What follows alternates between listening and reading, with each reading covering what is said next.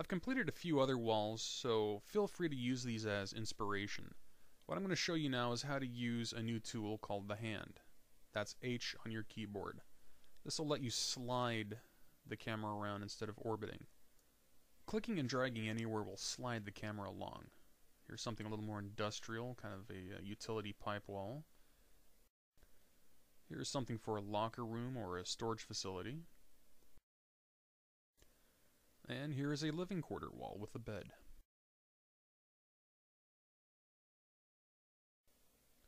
And here are the doors.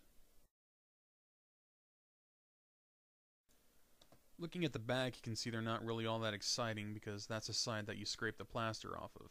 So what we're going to do is rotate and duplicate. We're going to just select it, find the midpoint, rotate and duplicate.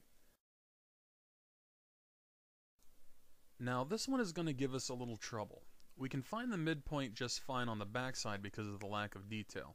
However, on the front, the cursor is going to want to snap to the line in the door seam.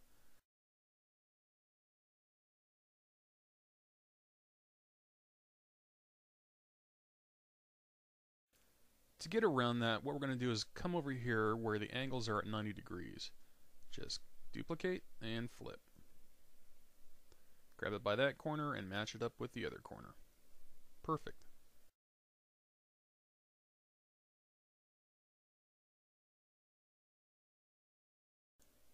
Alright, this kind of door we're going to duplicate 4 times. Grab it in the middle.